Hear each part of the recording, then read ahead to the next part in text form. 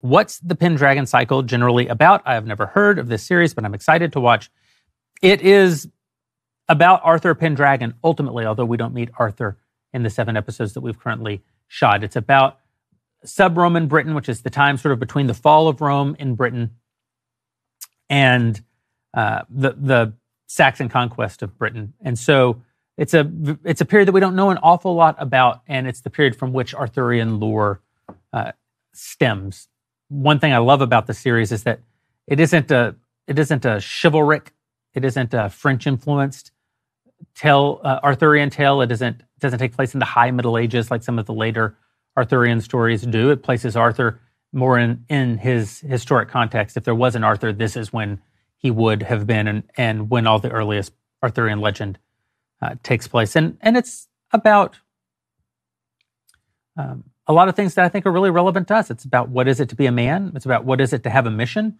What is it to believe in God and to believe in Christ in a time and in a world that isn't receptive to that.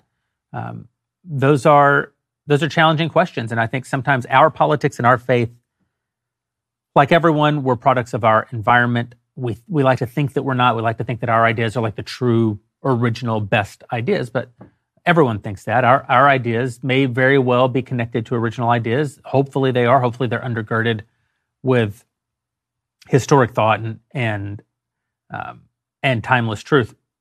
But we live in time, and we're not always the best judges of that.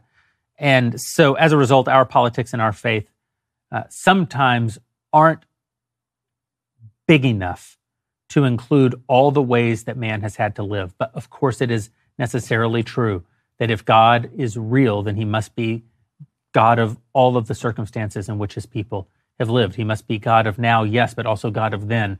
And since then was different than now, that necessarily means that the experience of God then was different than our experience of God now, or our experience of God in the future. And so for me, that's a very uplifting and enlightening aspect of this story that I hope really comes through.